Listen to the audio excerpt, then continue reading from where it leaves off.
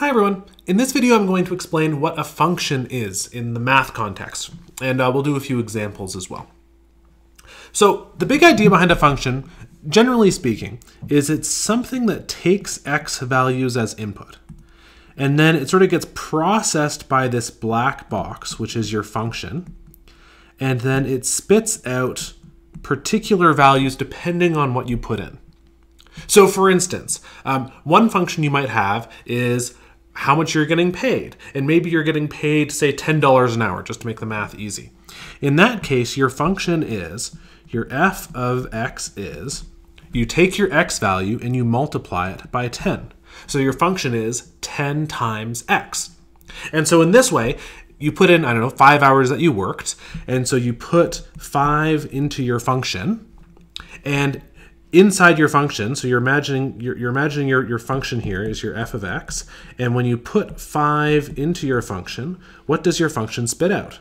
Well, in this case, f of 5 is 10 times 5, and so it spits out 50, saying if you work 5 hours, you get paid $50. And what makes functions different from relations is that you always get the exact same y value no matter what you put in, and it's always just one y value, right? If I work 8 hours, there's no question, do I get paid $80 or do I get paid some other amount? It's always the exact same $80 every time. And so that is what makes a function, it's called the bijection between a domain and a codomain, which is like fancy math language. But the idea is that all possible x values that make sense for your function is your domain. And then all possible y values you get out is called your range. Range is usually the word we use in high school, but in higher level math, they instead call it a codomain. I think that they thought it was too confusing for students to have domain and codomain sounding too similar to each other. I don't know. Anyway, we're going to call them domain and range because we're in high school. But every x value in your domain, every x value that makes sense for your function, gives you exactly one y value in your range. And so if we talk about, let's sort of graph that idea of pay and hours and see if we can figure that out on this graph. Okay, so this is our x, which is our hours worked. And this is our y, which is our pay in dollars. Okay, now I'm just going to be really, really lazy. I'm just going to do $10 per box up here. Right, and this is going to be 30, and this is going to be 40, and so on, right? 50, 60, 70, and hours is going to be 1, 2, 3, 4, and so on. Now, the reason why I'm actually graphing this is because I want to talk about the domain and the range of this function. If you work 0 hours, how much are you going to get paid? I don't know about you, but if I work 0 hours, I'm probably going to get paid 0, right? So 0 hours, 0 pay. 1 hour, $10. 2 hours, $20. 3 hours, $30. And theoretically, if you work half an hour, most places will pay you for the half hour, right? So you could have a point in the half hour. In fact, we could sort of fill in a straight line straight up here.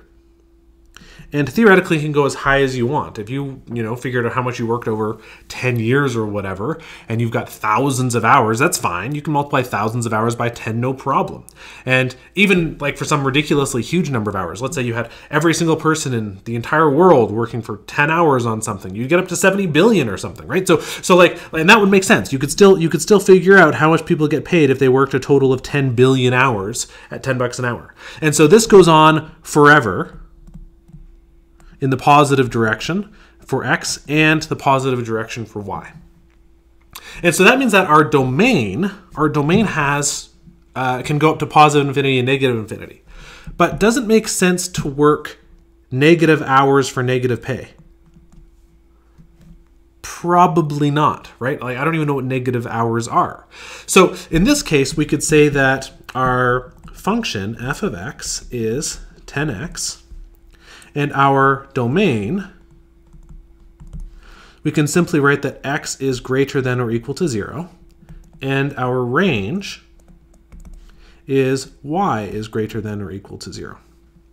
Okay, so this means that our x values, our hours worked, has to be greater than or equal to 0. And our pay has to be greater than or equal to 0. Now, so that's the idea of a sort of a straightforward function. So let's give a non-example. What's something that's not a function? Okay, here we go. That'll work. So like what happens if we have a graph? Let's do this sort of visually. What happens if we have a graph of like a circle? Okay, so we've got a circle on our coordinate plane. Let's actually try to make sure it's a circle. So if we've got a circle on our coordinate plane, is the circle a function? So like, let's look. This point here, let's just assume it's 1 per box. That's a point at 5, 5.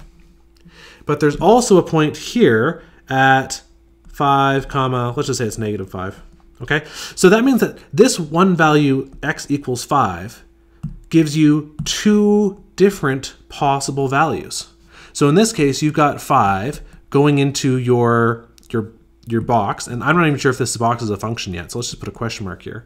And that 5 gives you +5, or it gives you -5. And because you can get 2 different values here, this is not a function. Okay, and this is something called the vertical line test. If you can draw a vertical line through your function, or through your relation rather, and it goes through 2 points, then it's not a function. So anywhere here, right, if I draw a vertical line, it goes through 2 points, not a function.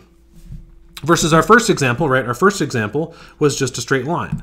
And if I draw a vertical line anywhere on a straight line, doesn't matter where it is, I'm only ever going to get 1 point. And so that's why our pay f of x, the one we had above, 10x, is a function. So if we think in terms of, let's do it in terms of points. Let's say we have a coordinate graph, and we'll just assume it's 1 per box, just to save time on labeling. If I've got just individual points, like a scatter plot, an XY scatter, like this is some sort of data that I've got, or what have you. Now, this right here is a function. This scatter plot, this connection of points is a function. And we can go through, like this point here is like -4, -1. So we could actually make a chart for this and say this is the x, and our y value we get from the function operating on the values of x. Okay, so -4 gives us -1, and -3 gives us +2, and -2 gives us +5, I think, right? And so on. And for every single value here, you get only 1 y value. Okay, and so this is a function. Now, if I have another set of points, oh, I don't know why that's so small. There we go. Okay, if I have another set of points, let's say like this, there's our axes, sure. And in this case, I've got points here and here, right? I already know that this is not a function because I'm getting multiple y values on a single x value. This x value of -2 gives me +2 for y, or +6 for y. And since there are 2 points here, this scatter plot, whatever this data represents, is a relation and not a function. Now, just sort of a step back, the reason we care about having these single y values is that we can then do some really interesting things with functions. It allows us to do calculations and evaluations on functions. We can add them, multiply them together. There's a whole bunch of stuff you guys are going to do through grade 10, grade 11, grade 12 math with functions, and even on into university for those of you who continue to study math. And a lot of the things we want to do with functions depend on what's called the uniqueness of your output, the uniqueness of your y. And if you have something if you have something that takes x values and gives you a whole bunch of different y values, say y1, y2, and y3. If you can get 3 y values for 1 x value, then that makes it really hard to evaluate and analyze. It makes it very hard to actually do any calculations or analysis on this thing because you literally don't know. Like if you have x equals 5 and it gives you either 2 or 5 or 7, you're like, okay, so I don't know what I'm evaluating anymore because there's so many different possible values, you actually don't know which one you have. And you end up with really awkward things. Like when we're analyzing circle graphs, you're always talking about like y equals plus or minus, 5, right? Plus 2 or something, right? You always have this idea that it could either be positive 5 or negative 5 or both at the same time or neither, and it gets very confusing. And often we don't want to worry about that. And so that's why we want to only define functions in terms of single y values for a given x value. Okay, that was a bit of a rambling long video, but I had a few students asking questions about what a function is, and hopefully that makes a little bit more sense now.